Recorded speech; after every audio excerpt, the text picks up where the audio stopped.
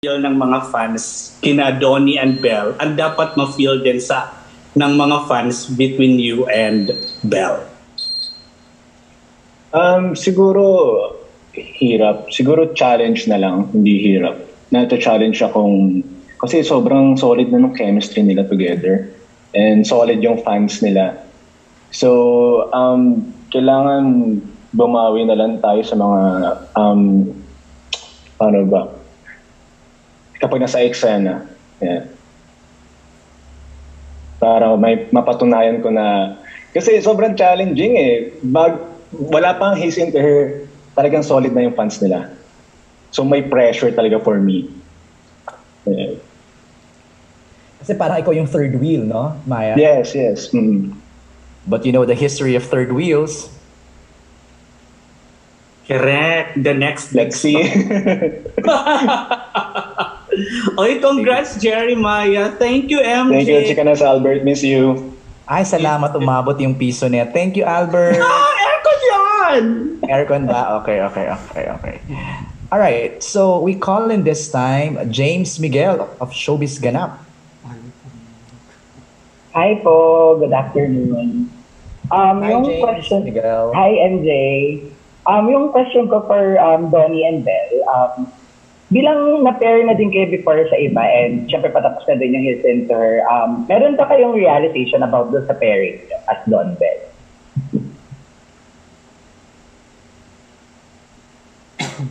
Realization? Ano ba? Siguro,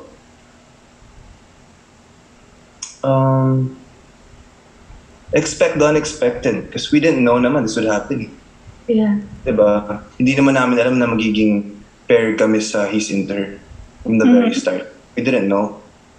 So sometimes things just happen and it works out well, and this is a primary example.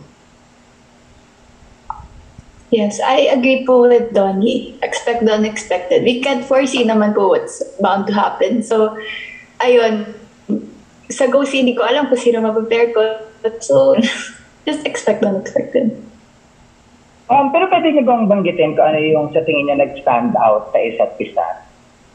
In terms of personality or yung trait? Wala. But,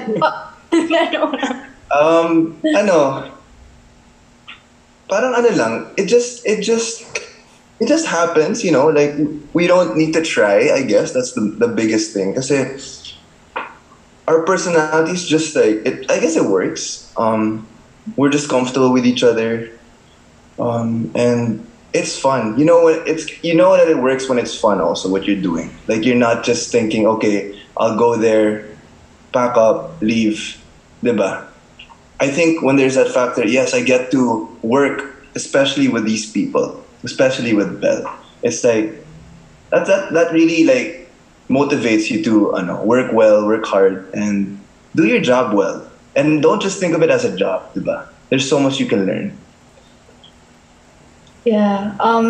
Para kaming nag-work, but we don't feel as if we're working kasi sobrang nag-enjoy po kami. And yun nga po, sobrang feeling ko nagja-jive lang talaga yung ugali namin. And parang same wavelength. So, nagkakaintindihan po kami.